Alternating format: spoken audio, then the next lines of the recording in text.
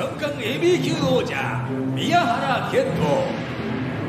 2018年合同トーナメントを制覇し三冠王者に返り咲いた宮原。不動のエースとして2019年も全日本を牽引する。対するは挑戦者甲斐。昨年の世界最強タッグで王者宮原から唯一ピンボールをワンと見せた甲斐が王座挑戦に名乗り、2019年は俺が最強のスタート教師。今から7年前、甲斐は全日本の次世代のエースとして期待されていた。だが2013年に退団。旗揚げしたレッスルワンへと戦いの舞台を移す。誰が何と言おうとレッスルワンのエースは俺だ。そして宮原は大量離脱で窮地に陥る全日本の新時代のエースとして団体を背負い戦い続けてきた。ジャニアブラッド最高ですか。こうして紆余曲折を経て三冠王座をかけて激突する両雄。かつてエースと叫んだ男がエースを宿命づけられた男の前に立ちはだかる。かつてエースと呼ばれたエースと叫んだ男 VS プロレスの神様からエースを宿命づけられた男宮原健人。格の違い見せつけたよね。2019年を占う最初の大一番。意地と誇りをかけた決戦の幕が今上がる。三冠ヘビー級選手権試合、挑戦者甲斐 VS 王者宮原健人。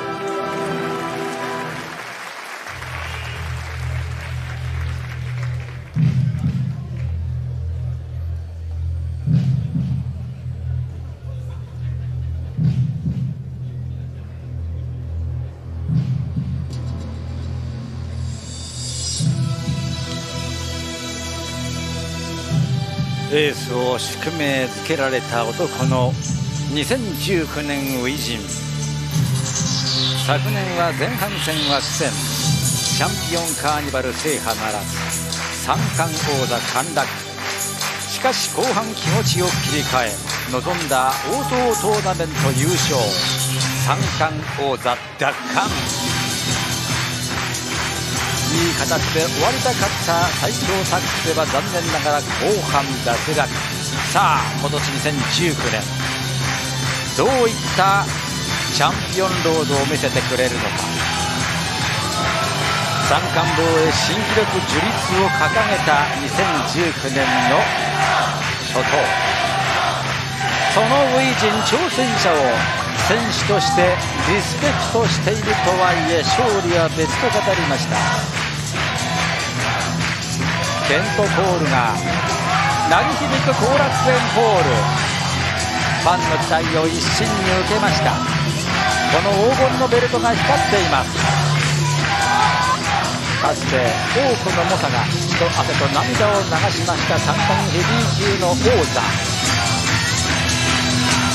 かつて8回の防衛を図りました。今年はそれ以上、新記録はカードが持つ10回、それを超えることを一つの命題といたしました。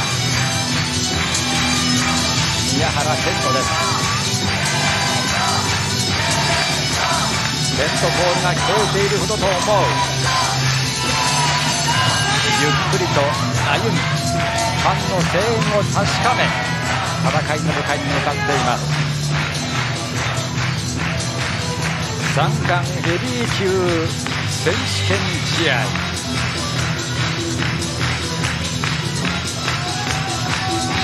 さあいよいよこの舞台に立とうとしております。チャンピオン Ladies and gentlemen from red corner Kento Miyahara。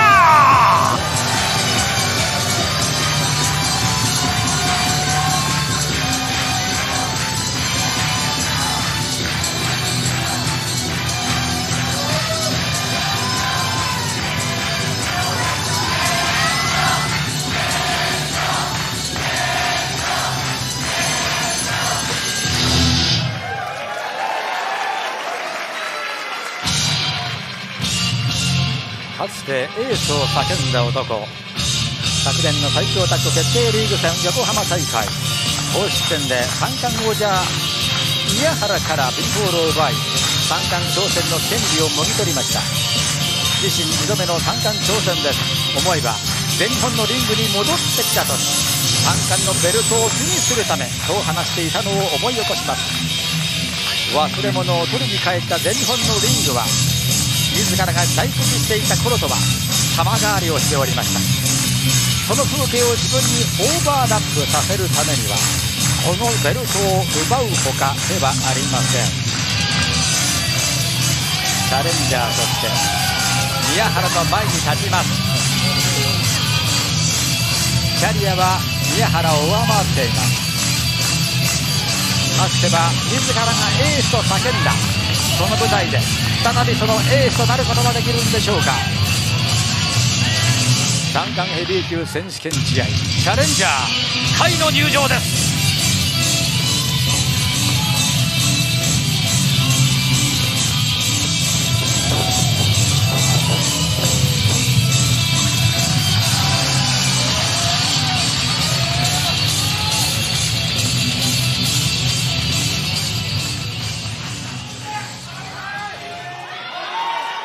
試合前に株式会社大隅工業代表取締役社長並びにバング TV ゼネラルマネージャー大隅義夫様より選手権試合宣言でございます。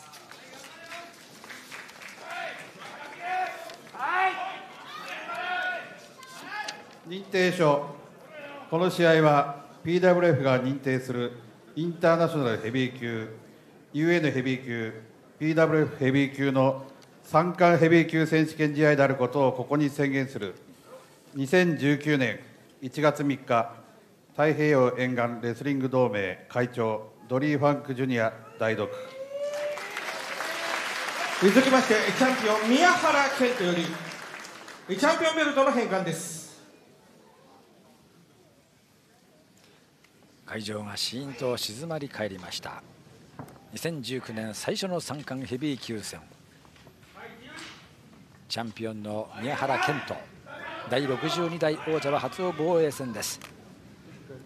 そのベルトを手中に収めることができるのか。甲斐、プロレスの神様からエースを宿命づけられた男対かつてエースを叫んだ男の戦い。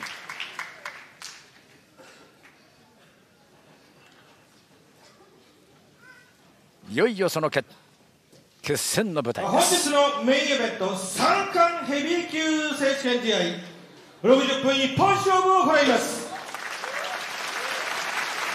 パワフルな挑戦者240パウンド甲斐、自身2度目の三冠挑戦です。甲斐。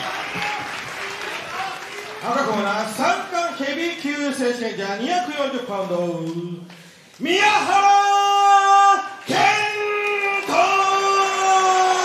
ャンピオンの宮原健人、レフリー和田恭平、砂漠レフェリー和田恭平、そして放送席熱血プロレスティーチャーといえばご存知長野和弘さんです。改めてよろしくお願いいたします。よろしくお願いします。両者いい表情で入ってきましたね。そうですね、まあ本当にね、はい、いろいろ紐解いてみるとね、なんか宿命を感じるような2人でもあるんですよね。はい、若手時代全日本にも上がっていた宮原、当時メキシコ遠征から帰国した甲斐に対してですね、はい、非常に突出している、一番光ってた。そうですね、はい、2008年の2月11日の健介オフィスの興行で、真田誠也相手に宮原デビューしてますよね。はいはい、でその6日後の2月17日がメキシコからの帰国第一戦だったんです、甲斐は。で、健介オフィスっていうのは2008年の6月いっぱいまで全日本のリングに上がってたんですが、はい、何せ選手がその当時多かったもんですから、宮原ほとんど試合を組まれなかったんですよ。だから1回もその時代甲斐とは対戦してない、はい、片や甲斐はキャリア1年でありながら大和宏とともにメキシコから凱旋帰国をしてきて、1年にもかかわらず武藤敬司とタッグを組んだりとか、上の方でこう使われていたわけですよ。そういうのを見てたわけですよ。だから一番身近な他団体だけども先輩が甲斐で、それが輝いて見えた。自分は対戦すらできなかったというのがあるんですよね。ちょっとしたジェラシーを感じていたのかもしれませんね。というかね、多分ね、羨ましかったと、まだジェラシーすら感じられないでしょう。デビューしたばっかの新人では。そうですか、と思うんですよね。で、去年の4月ですかね、チャンピオンカーニバルの公式戦で初めて長岡で当たって、シャットダウンで宮原勝ったんですが、確かその時も試合後に、何気に実は甲斐選手は、デビューした頃からずっと気にしてた選手でしたっていうコメントを言ってたんですよ。だから本当にね、今回こういう形で当たるのも、三冠戦で当たるというのは、チャンピオン宮原にとっても感慨深いものがあるんじゃないですかね。なるほどね。しかし早い立ち上がりですよ、これは。止めた。どうだ。いきなり動き始めましたね。じっくりいくのかなと思ったんですがね。宮原も甲斐を称しているのは総合力の高い選手だねと。多分そう思ってると思いますよね。この2人の対決はそのチャンピオンカーニバルと同年の王道トーナメント、これ1回戦、ここでやりましたよね。ともにシャットダウンスープレックスで宮原ですね。2戦2勝宮原という結果が残ってます。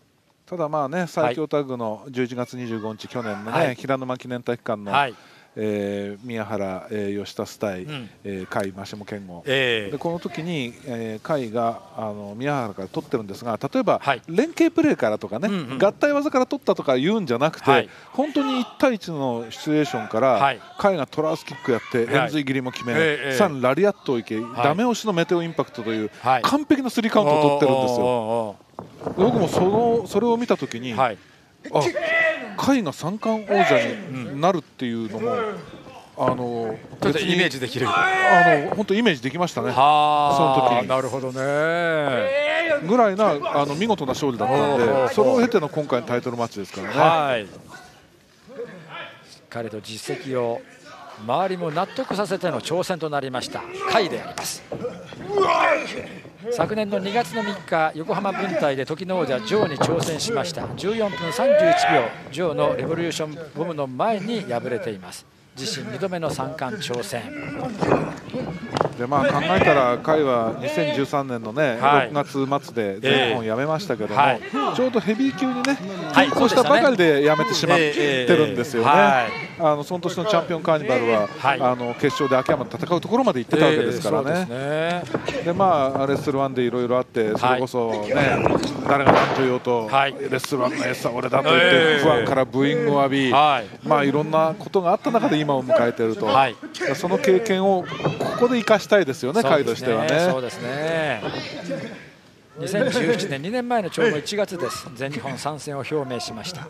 あれから2年経ったんですね。そうですね。一方ね、宮原はその健介オフィスダイヤモンドリングの一員としてノアのマットに上がってましたけども、自らね決断して全日本を新たな戦場に選んで、ずっとねまっすぐやってきた結果が今ですからね。そうですね。立派なものです。立派なチャンピオンになりました。本当にね、最強タッグ終わってこの新年迎えるまでもね、プロモーション活動で本当日本全国回ってるんですよね。それは本当にね、すごいなと思いますよ。立派なものですね。コンディションも作ってるわけですから。なるほどね。さすがチャンピオンであります。団体を背負う男というのはこういう男なんだなと、そう感じたと甲斐は話しておりました。お互いにですからリスペクトがあるんですね。そうですね。場外に落とした抜群のロープワークから、さあ甲斐が飛ぶぞ。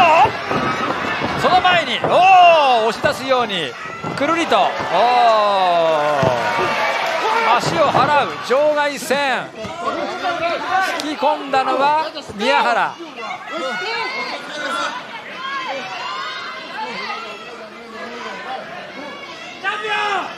さあチャンピオンの攻撃が始まるのか。鉄柱攻撃、ゴツンという鈍い音でありました。これを受けた。これもろに行きましたね。ゴツンという音。さてこの膝大丈夫でしょうか。ダイレクトです。身をかがみましたこの甲斐です。さあ今度はその足を狙うでしょう。当然くりつけて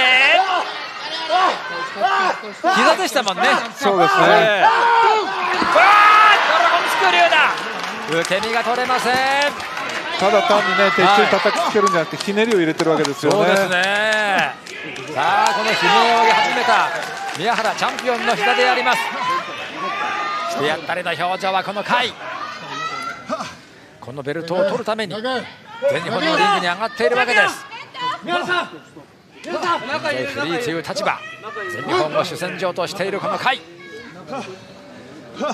ついにそのチャンスがやってまいりました。このチャンスをものにしない手はない。また足を取る。またその足を取って、うわー強烈だ。宮原大丈夫でしょうか。さあもう一丁。ファンがそれにこうしている。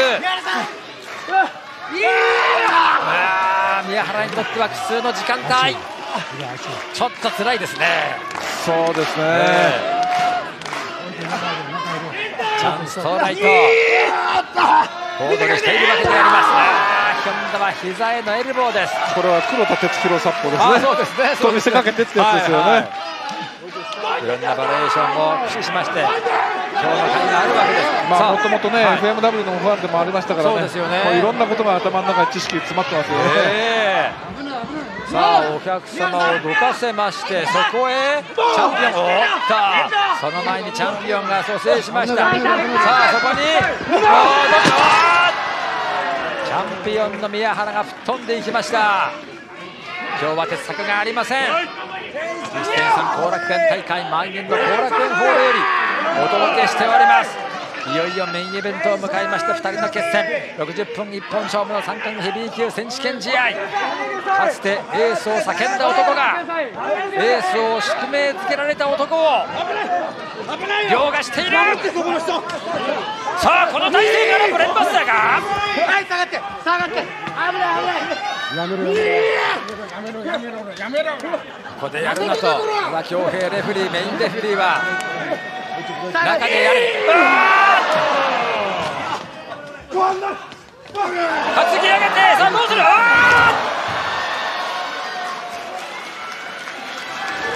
ちょうどフェンスにね、スタンガンのような感じでね入りましたね。逆に今浴びた感じになります。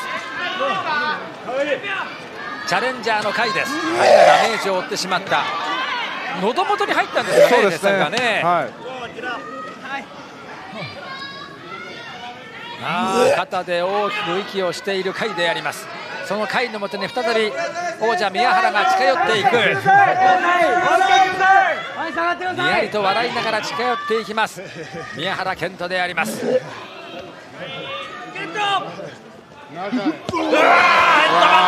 い音しましたね。音がね。この風貌からは考えられないようなヘッドバット。しかしこれがかなり効くようです。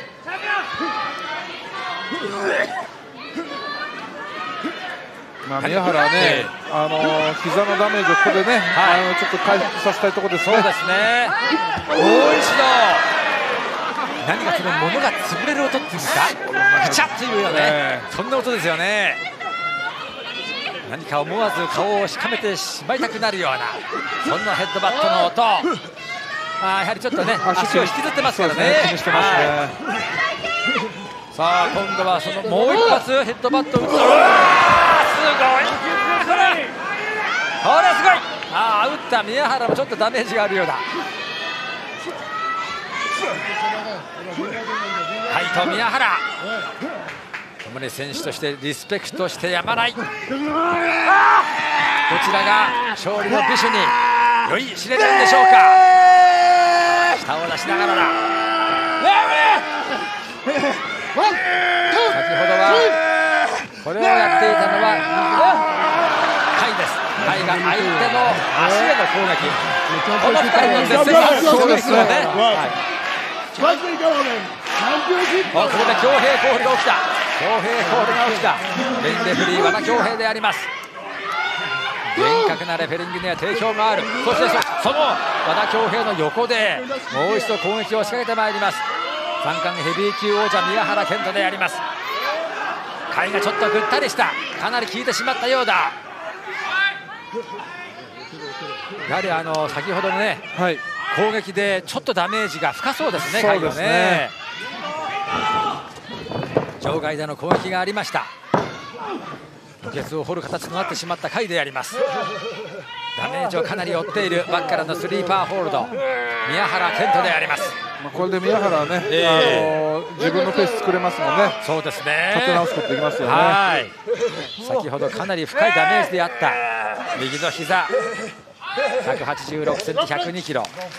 宮原健人、福岡県出身の29歳、2月27日で30歳を迎えます。対する甲斐は177センチ100キロ、横浜出身の35歳、今年36歳になる年男です。キャリアは1年先輩なのがチャレンジャーの甲斐。2007年2月の22日デビュー、翌年の2月の11日デビューしたのが宮原健人。さあその両者の戦い、リングの中央で再びスタンピングバトル、ブレンバスターの打ち合いとなる。腰を落としてこらえている。さあどうする、どうだどうだ、一旦預けて下から蹴りを入れるチャンピオン。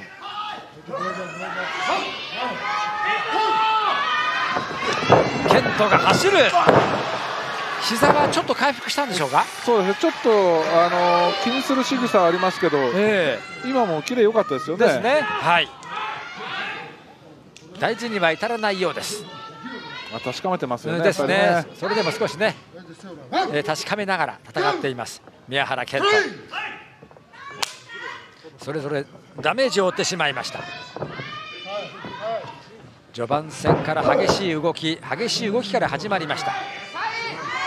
場外戦もありました。そして再びリングの中中央での攻防です。持って打ってこいと、持って打ってこいよと、まだまだ俺は大丈夫なんだ、そんな素振りを見せている回であります。多くの戦いを経験しました。そして再び戻ってきました全日本のリング。膝ですね、先ほどのね。そうですね、ちょっとした気の緩みがあったのかもしれない。さあここは捕獲しましたか、どうですか入り具合は。スネークリミットですかね、まだちょっと不十分ですか。でも結構入ってますよね。引っ張り込んでスネークリミットの体勢。さあ深く入ってきました。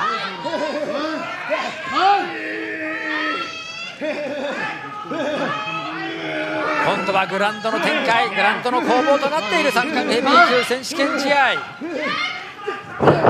もう一度いきます。ちょっとぐったりし始めたぞ。はい。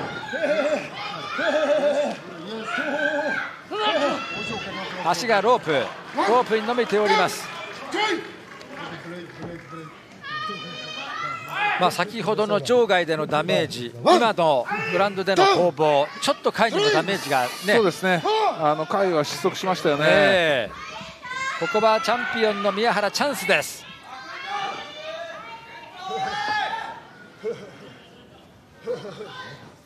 今度はしかしそう簡単に負けてたまるか、そういった思いでしょう。甲斐がまず右のエルボーお見舞いすればお返しをする。今度はビッグブーツから甲斐が飛ばす。これをかわすが下をつく。顔面への蹴り。ジャンピングハイですよね、形としてはね。目のあたりですかね。今度は甲斐コールが起こります。カウンターになりました。綺麗な一発をもらってしまった。右の目ですね。そうですね、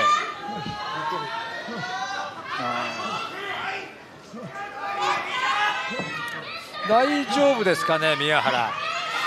そうですね、もしかしたらコンタクト入れてるかな、かもしれませんね、今ちょっとね、それ取れたのかもしれませんね。こうなるとね、視界がね、問題ですね、綺麗に見えないかもしれない、ということで、こういう形になったのかもしれない。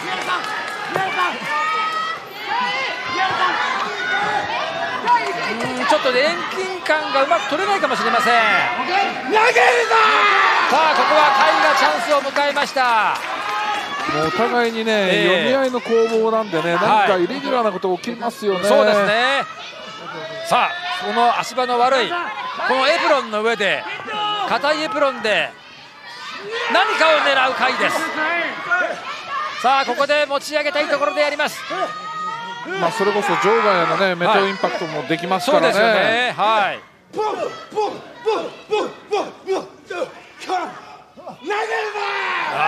に向けて投げを敢行しようというこの回であります。メテオインパクトを出すのか、ここで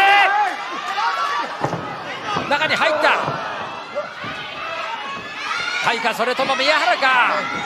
チャレンジャーは黒、チャンピオンは赤。さあ、その足を取ってドラゴンスクリュー、またしても受け身が取れない。またひねられてしまいました。また足ですね。ちょっと回復したんですがね、また行きましたね。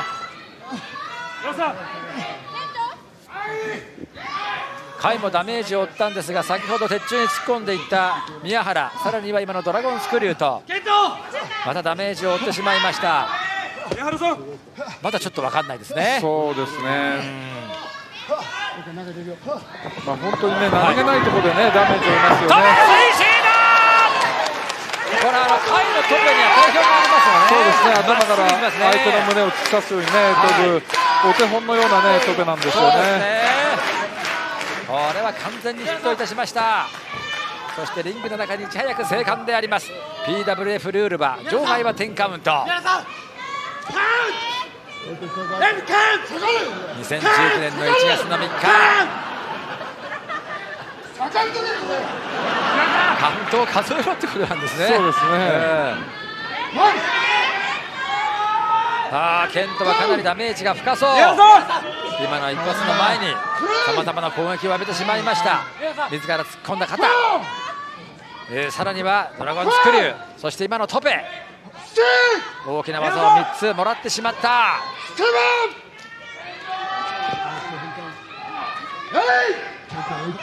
入れるか、ギリギリ入りました。そこに向けて甲斐が突っ込む、右のラリアット。ここもカウンター取られてしまう。バックを出てジャーマンまたげっぱなし、チャンス甲斐、トランスティック抑えた。どうだカウント2カウント。ここ押せですね。そうですね、畳みかけに入るとね、甲斐は強さ発揮しますよ。そうですね、畳みかけたいところです。かなりチャンピオンは苦しくなりました。2019年最初の防衛戦、三冠ヘビー級選手権試合、最上段に上がる。しかし下からの蹴り上げ、ちょっと食らいついているが、もう一度持っていくのか。セカンドラップの上に足を乗せました。ナタル式のブレンバスターを狙うのか。今度は甲斐もこらえている。甲斐か、それとも宮原か。宮原を投げたい、甲斐はこらえたい。一旦離してヘッドバット、ダメージを与える。お返しをしてるんだ。今一瞬後ろを振り向きました。さあ、ここから今度ボムに取るか。上げるぞさあ、出た。しかしうまく相手の力を利用した。強烈、前のめり。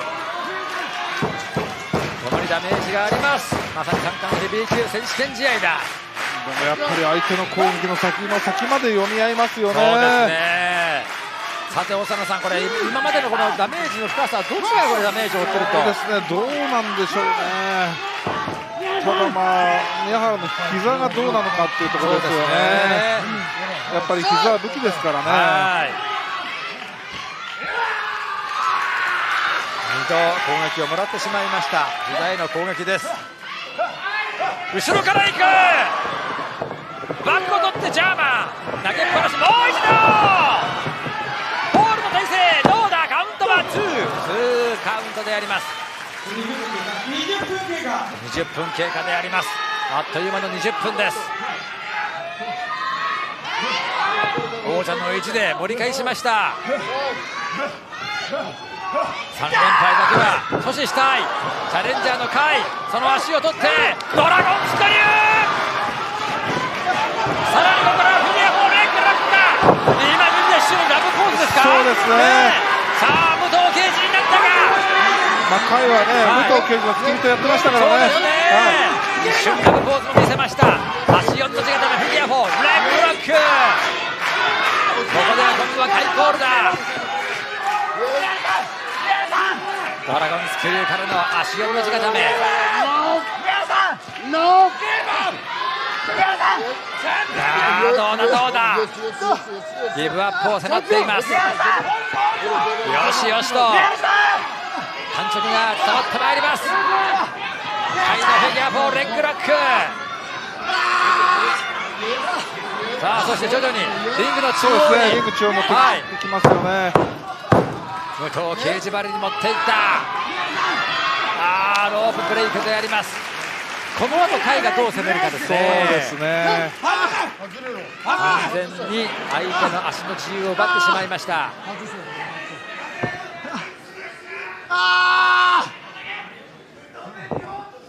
膝への攻撃がかなり効いています。疑惑もありました。これはかなり厳しい宮原健人であります。強引に立ち上がらせまして、さあここから3番ファイアパブも狙いますかね。十分にためを作りながらどのタイミングで上げていくんでしょうか。上げたー、ボムです、パワーボム。カウントはどうだ、ツーカウント。まずパワーボム一発、甲斐への声援が飛んでいる。さあ最上段から甲斐が王者めがけてスプラッシュプランチャーと剣山です。でも宮原も膝来てますよ。100キロ以上のところが上から降ってくれば膝へのダメージはおそらく130から140ぐらいあるんではないでしょうか。それをもろに膝に受けてしまいました。こちらはボディに受けてしまった。さあ甲斐か、それとも宮原か。足の自由がちょっと奪われている。なんとか立ち上がろうとはしてますが、立ち上がりましたね。そうですね。打つのか、打てるか。ブレンバスター、ホールの体勢、しかしワンカウントです。ワンカウント。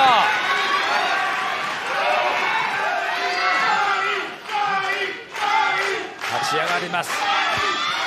再び両者エルボーの攻防となりました。ちょっとふらついている、ふらついている。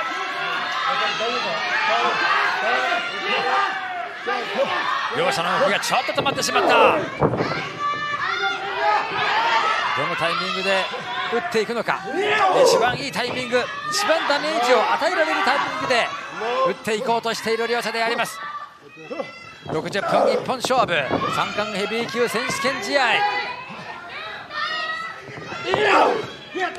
第62代のチャンピオン宮原健人、打つ打ちまくる。ここはエンズイギリ、右のラリアット。ホールはどうだ、カウントは2、カウント2であります。甲斐、もう一度いきますか。もう一回いきますかね。はい、先ほどは失敗。もう一度スプラッシュプランチャー、今度は成功させた。どうだ、抑えてカウントは2、カウント2。さあここからですよね。担ぎ上げる、これはこらえた。ブラックアウト正面からロングランとなってまいりました。25分経過。三冠ヘビー級選手権試合、2019年最初の三冠戦、宮原と甲斐の間で争われている。本当にね、こうなってくると、甲斐だったらねメトインパクト、宮原だったらシャットダウンスープレックスをどこで持ってくるかですよね。そうですね。満員の後楽園ホールより中継でお届けしています。バックを取る、バックを取る、バックを取る。シャットダウンだけはいけないようにすると、そう話しておりました試合前の甲斐。いずれもシャットダウンでね、やられてますからね。そうですね。これを切ったらクラッチできるか。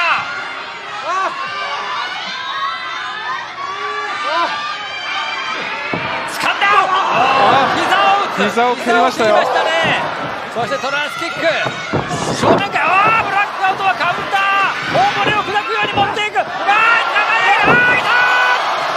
ぞ、抑えた。どうだ、カウンターは2カウント、今ぐさりといきましたね。そうですね。はい、チャンスね、シットダウン式のね、ツームストみたいな形でしたよね。そうでしたね。まだ LAT とかもありますからね。そうですね。甲斐はチャンスを迎えた。欲しくてたまらなかった三冠のベルト、その三冠のベルトを取るために全日本のリングに戻ってきました。甲斐にその時がやってきたのかもしれない。あと一発かもしれない。その一発を打つことができるのか。狙ってきますね。狙っていくぞ。バックを取った、バックを取った。後方からくるりと回転してジャパニーズレッグロール、クラッチクラッチクラッチは2カウントは2カウント。ドラスティック顔面、もう一度いく、もう一度エントいける。ブラックアウト。お互いに引かないですね。もう一度王者の執念、これをうまく今ガンのスケクラッチになってますね。二段式でジャーマンスープレックスホールド、カウントは2、カウントは2。場外はもう足踏み状態でやります。甲斐に対する声援もかなり飛んでおります。満員の後楽園ホールでやります。そうですね、今決まらなかったですけど、ガンのスケクラッチもあったんですよね。さあ再び引くか、エースを宿命づけられた男が強いのか、それともかつてエースを叫んだ男がそれを打ち破るのか。まだここでの攻防がある。手首を取った、手首を取っていますチャンピオンの宮原。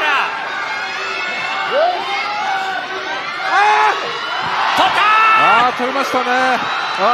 蹴ってますよ。蹴ってますよ。どうだ、カウントを3つ。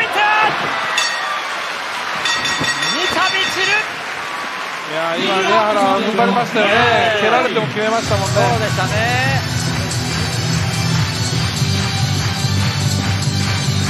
3度ともこのシャットダウンなんですね。そうですね。宮原は自信を持っています。この技が決まれば俺は勝てるんだ、それを証明してみせました。エースを宿命づけられた男がかつてエースを叫んだ男を下しました。これもでも本当にね、一進一退の素晴らしい試合でしたね。そうでしたね。甲斐がとってもおかしくない場面が何度となくありましたね。甲斐が本当に自分の持てるものをね、全部発揮できたと思うんですよね、この試合でね。しかしそれでも宮原は倒せなかった。宮原は強かった。三冠のベルトを守りきりました。2019年最高のスタートを切ることができました。格の違いを見せる、そう話しておりました宮原健人。2008年にデビューした宮原が2007年にデビューした甲斐とね、タイトルマッチ、こういう三冠戦、いいですよね、なんかね、本当に、まあ我々も彼らの若い頃を見てるわけじゃないですか、それが今、こんな試合をするわけですからね。そうですよね。見事、太田防衛に成功いたしました宮原健太選手にチャンピオンベルトのことでございます。まあ宮原は戦前ですね、当たり前のように防衛するとは言ってましたが、当たり前のようにさせませんでしたね、甲斐はね。そうですね、これは甲斐の意地であったと。しかし勝負というのは卑怯なものです。勝者は1人しかおりません。宮原健人は8並びを受けたわけで、甲斐に対してね、ハイコールですね。もう十二分にファンの心を震わせました。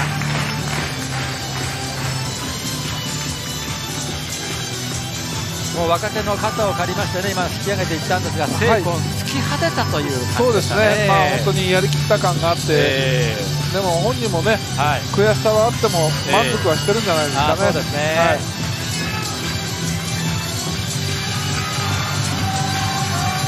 まあケントは膝へのねダメージがちょっと心配なんですがね、今もちょっとさすりながら立ち上がりましたが、あの中でよく戦い抜きましたね。そうですね、やっぱりこれがチャンピオンですよね。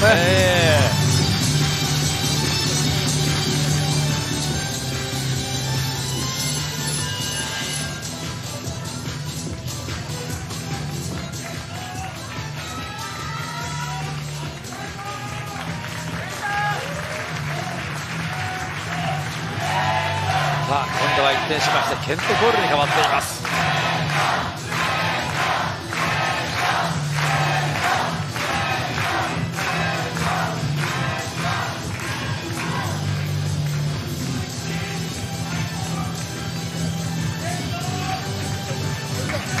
改めて町田の利を受けました宮原健人です。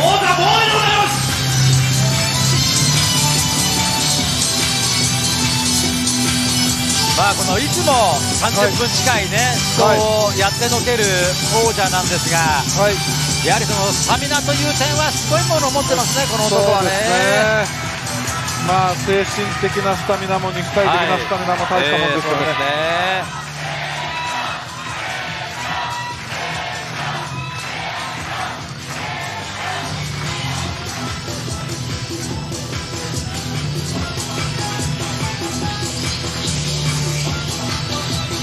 ぐったりとまた膝をつきましてぐるりと回転しながらリングを後にしますが、ファンはそれを許さないでしょう。さあケントコールが聞こえていることと思います。彼の背中に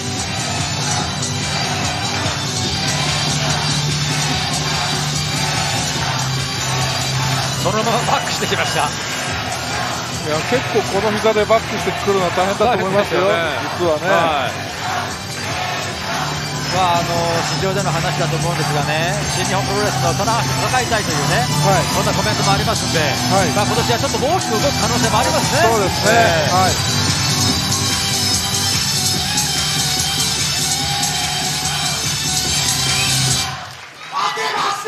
おめでとうございます。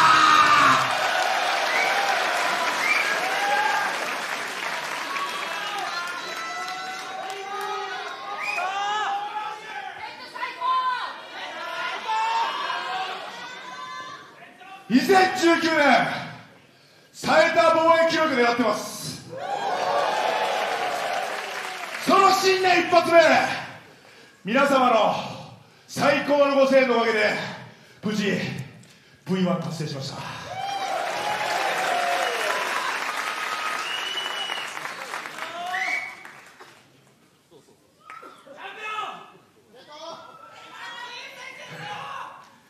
2019年2月27日に宮原健人生誕30歳を迎えます。宮原健人ももう30歳。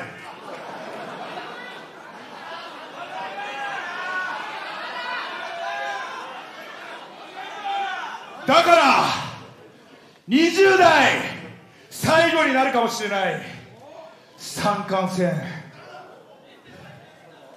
誰と戦うところを後楽園ホールの皆さんは見たいですか？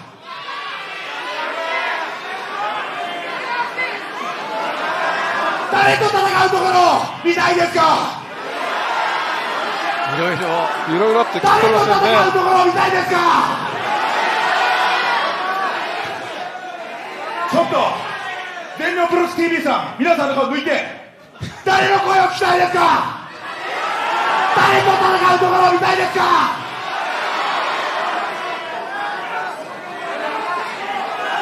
いろんな声が飛んでますね。そうですね。この様子は後日全日本プロレス TV でビデオチェックします。今日は満場一致じゃないようですね。はいね。ということで2019年プロレス界の主役は当たり前のようにこの俺宮原健人が突っ走る。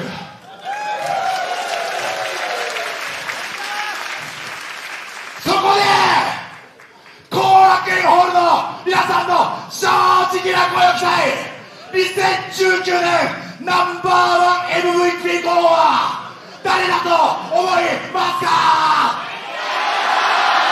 後楽園ホールの皆さんの正直な声を聞かせてくれ。正直な声を聞かせてくれ。満場一致。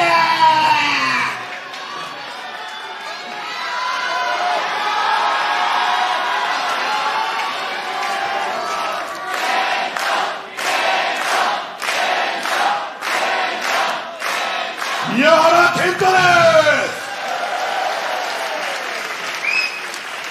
以上です。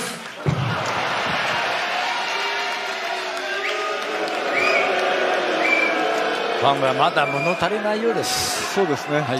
もうブーイングになっちゃいますね。そう、ケントコールじゃないとね、本人気持ちよく前に取らないですからね。はい、新年一発目の最高マイクで締めるぞー。後楽園ホールの皆さんに聞きたい。全日本プロレス最高ですか？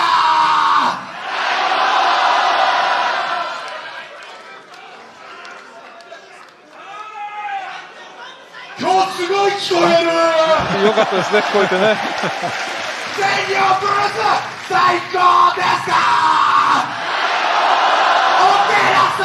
全日本プロレス最高ですか？後楽園ホール最高。まずMVP を狙うとプロレス大賞宣言がありました。はい、新記録を狙うという宣言がありました。ということは月に1回防衛させていかなきゃいけませんね。この2つをファンに約束をしてくれたようです。それに向かって爆心してくれることと思います。この宮原健人、今の雄たけびを打ちまして、長野さん、一言お願いできますか？いや、本当にね、彼はこの大会が終わるまで自分が王者として、支配していかなきゃいけないんだというのは分かりますよね。そうですね、あれだけの激闘の後ですからね。さあこれで 2days が終わりまして5大タイトルマッチがありました。さまざまな戦いがあったわけなんですけれども、長野さんがこの期待する2019年の全日本プロレスはどんな感じですか？そうですね、本当に今、競争が激化してるじゃないですか。だからもう本当それをそのまんまリングで見せてほしいですね。例えば今日の甲斐と宮原健人のタイトルマッチが紙一重だったし、アジアタッグだって本当紙一重の試合でしたよね。昨日の世界タッグだってそうだし、だからもう本当にもうみんなが接近した中での戦いだから、より我々も緊張して見ることができるしね、スリリングなね、攻防を味わえるわけですからね。各選手本当成長してますし、これ外国人も含めてなんですけども、で新入団を果たした石川修司、もうどっぷりと全日本プロレスに使っていくようですからね。そうですね、あとね、若い子たちもあれだけデビューしてきて、もう本当第一試合からもう本当競争ですからね。今日もですね、青柳の敦樹と北斗が試合後バチバチやってましたんでね、まあそういった若手のですね出世争いというのもこれ非常にこれ見応えがありますよね。本当に会場にね、お越しになるね、ファンの皆さんね、ぜひ第一試合からちゃんとね、見ないとね、損しちゃいますよ。そうですね、それだけの熱があったね、2days であったと思います。さあ、今度はこの宮原にですね、誰が挑んでいくんだろうと、まあいろんな声がね、ファンからあったようですけれども、長野さん、これはなかなか難しいところがあって、じゃあまあやっぱり誰か名乗りを上げてほしいですよね。そうですね、積やっぱり極的にね、自己主張してほしいですよ。それは秋山社長も言ってましたんでね、どんどんこれがアピールしなきゃダメだと、そうですね、待ってダメなんだと。で闇雲にアピールするんじゃなくて、やっぱりファンが納得するアピールですよね。それを含めてですね、まあその先陣を切っているのはこの宮原健人かもしれませんね。そうですね、本当に彼はいろいろね、発信するというところでも努力してましてね。そうですね、その新日本プロレスの棚橋宏との戦いがね、実現するのかどうなのか。そうですね、ファンにとってはね、本当に棚橋の名前出してますよね。これは実現させてほしいですよね。そうですよね、まあそういった意味でも全日本プロレスの戦い、ぜひご期待いただきたいと思います。さあ 2days、そして今日の 1.3 後楽園決戦、解説は熱血プロレスティーチャー大佐野影弘さんでした。ありがとうございました。ありがとうございました。実況柿野貴彦でお届けいたしました。それではこの辺りで後楽園ホールよりお別れです。本日は最後までご観戦誠にありがとうございました。この試合をもちまして本日の試合はすべて終了でございます。